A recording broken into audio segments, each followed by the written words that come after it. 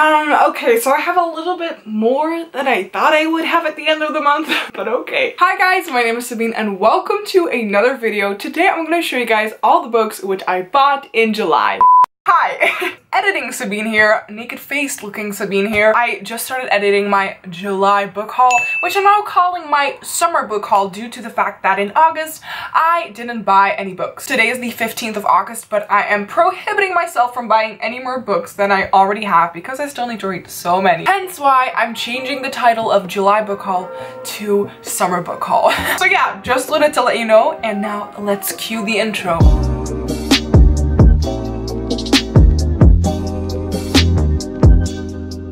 I've been having a little kind of deal or challenge with myself to not buy as many books as I have in the past, and until so far I've been doing really well this year. I don't know the exact number of books that I've bought like in total, but I do know that this month I bought a little more books than I initially wanted to. Nonetheless, I think that this pile is a really good pile that has great books in it, and let's just start with my book haul. The first book that I bought, and I've already read this one and absolutely loved it, but I won't go into detail about what I thought of it because I just filmed my wrap-up, and that is The 7 Husbands of Evelyn Hugo by Taylor Jenkins Reid. After I read Daisy Jones and the 6 by this author, I was like, okay, I might actually have to pick up this book. This book came out before Daisy Jones and the 6, and people have been raving about this, but I never wanted to pick it up because I was like, first of all, this is adult fiction. Second of all, I don't know if I want to read a whole life story about this fictional character called Evelyn Hugo. But looking back, I was mistaken. This is an exceptionally good book, and don't feel intimidated by the term adult fiction because I feel like Taylor Jenkins Reid's writing style makes you just want to read the story. Her characters are so complex and realistic, which just makes you want to know every single detail about them. In the story, we follow Evelyn Hugo, and she has married 7 men. We follow her life story through each marriage, I would say, probably, and it's written in such an interesting style. What I also really loved is the element of like Hollywood fame and a famous actress living her life from the 50s to the 80s, seeing how not so glamorous Hollywood is. It was just absolutely amazing, and I gave this one 5 out of 5 stars. This is not a wrap-up, this is a book haul, so I shouldn't say that. Next up, something really exciting. I never really get a lot of emails from publishing companies, but this month I received an email from Anno Press, and if I wanted to receive God's Children by Mobley Roberts, and I said yes, because this is a publishing company which only publishes books written by women, which I really love as a feminist, and yes, everyone should have equal possibilities, but I just love that there is also a publishing company, especially for females. I don't know too much about this book. I know that it is heavily inspired by the life of Kate Marsden, and apparently Kate Marsden is this really great female, and I don't know what else to say. It's just really bad that I don't know much more about her than that. I'm gonna do a little bit more research before I'm gonna start this book. I just want to know as much as possible about her, but I'm very intrigued to start this one. Next up, I got this book from a friend of mine, so thank you so much, Jasper, for giving it to me. That is a 1984 by George Orwell, Orwell, damn his name. He had to read this book for English and he gave it to me, and I know that this is just like a classic, I believe, dystopian novel. Yeah, he said that he really enjoyed it, and he doesn't really read books, so I think that's a good sign. Next up, I have a second-hand book because I also do like second-hand book shopping on Amazon, and then you find great books for like so much cheaper. So I found How Hard Can Love Be by Holly Bourne, the paperback, for only like 4 euros instead of 9, which is insane.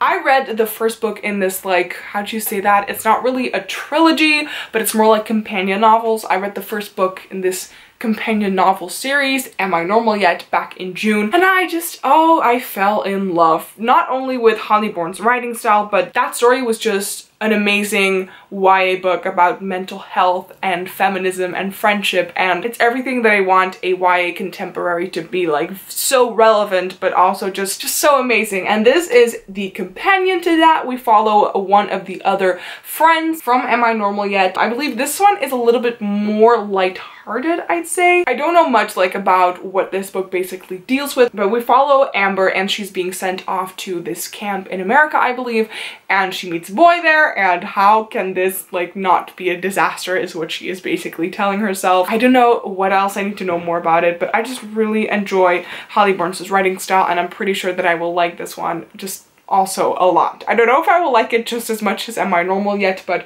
I will have to read this in order to find that out. After I read the first 100 pages of The Seven Husbands of Evelyn Hugo, I was like sold, and I was just like, I need to read all of Taylor Jenkins Reid's books. So I bought another one of her books, and this one is One True Love. This is a story about Emma, our main character, and in her 20s, she marries her high school sweetheart. Our main character is a freelance writer, and her husband is a production assistant on nature documentaries. So he goes on this helicopter ride one day, and the helicopter basically disappears, and her husband is lost. A couple of years later, our main character falls in love with another guy and it gets engaged again. And then all of a sudden the helicopter gets recovered, and now this is a story about, is this a story all about how, okay, I'm sorry, I had to do that. This is basically about our main character struggling with how to act next, and I think it's a really interesting concept, and I really want to know how it works out. I bought another book second-handed, and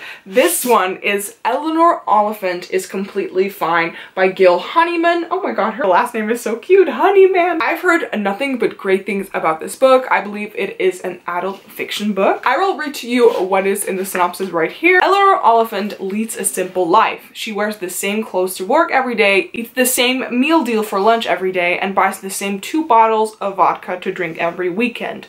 Eleanor Oliphant is happy. Nothing is missing from her carefully timetabled life, except sometimes everything. One simple act of kindness is about to shatter the walls Eleanor has built around herself. Now she must learn how to navigate the world that everyone else seems to take for granted, while searching for the courage to face the dark corners she's avoided all her life. Change can be good, change can be bad, but surely any change is better than fine. So I got this hardcover edition for just under, I think, €5 even. And look at how pretty it is. I love the spine. It's so pretty. After I've read 2 adult fiction books this year, I feel much more confident trying to get more into adult fiction right now. So if you guys have any recommendations for that, please let me know in the comments. But I think I'm gonna start this one very soon because I just feel intrigued. After finally reading The Hate You Give in July by Angie Thomas, I picked up her new book On the Come Up, and I don't know super much about this one, but I only know that it is about a girl who wants to become a really great rap star, and that's all I need to know. I think that this will be a really great story again. I'm just really excited to see if I will like On the Come Up just as much as The Hate You Give by her. And then the last book that I bought in July is Sorcery of Thorns by Margaret Rogerson. I'm also currently reading this. I'm just like almost a quarter of the way through the book. This is a newly released YA fantasy story, and I find it really difficult to explain what it's about. If you guys want to know more about the synopsis of this book, please look it up on Goodreads because I'm not that great at explaining summaries. Just know that a lot of people are raving about this. It has amazing ratings on Goodreads, and I have yet to find out if I will have an amazing, like, praising opinion about this book as well. So those were all of the 8 books which I bought in July, and now I really have to try and restrain myself again from buying books because I have enough books to read already and I just keep buying them while I shouldn't. If you guys enjoyed this video, please give it a thumbs up and subscribe to my channel by clicking somewhere here on the screen or on the button down below. Thank you guys so much for watching this video, and I hope that I will see you guys in the next one. Bye!